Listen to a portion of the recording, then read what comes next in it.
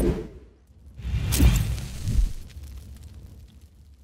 that's a broad question, but the simple path to wealth is fundamentally using index funds, specifically broad-based stock index funds when you're accumulating your wealth, and then balanced off with a little bit of broad-based bond index funds to smooth the ride when you're living on your portfolio.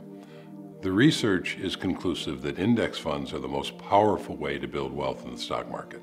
If you understand what an index fund does, if you take, for instance, the S&P 500 index fund, which is perhaps the most common and the most popular, or the total stock market index fund, VTSAX, which I personally have a slight preference for. The idea is the index fund buys every stock in the index. It doesn't try to guess which companies or which stocks are going to outperform or underperform. And that's what works best, but it's counterintuitive because you think back, and this is incidentally the thing that kept me away from index funds for a decade while I sorted this out in my head, unfortunately.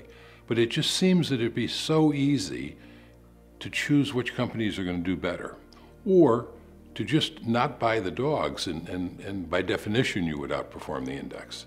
But the research is absolutely clear. That doesn't happen. And I think the reason it doesn't happen, as I speculate about it, is that today's dogs are tomorrow's exciting turnaround stories. And today's high flyers are sometimes the ones that we're then reading have crashed and burned.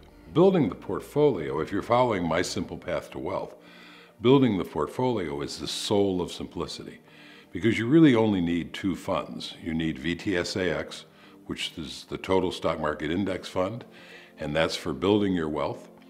And when the time comes, you might want to add the total bond market index fund, which is VBTLX.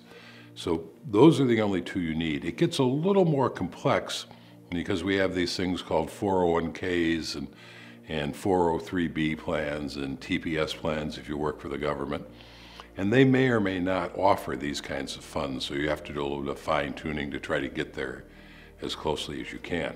But those are the tools that you use to build and to maintain the wealth. If you have enough wealth, you have control of your time. So ultimately, time is the one thing that we can never have more of. We all have a fixed number of hours in the day.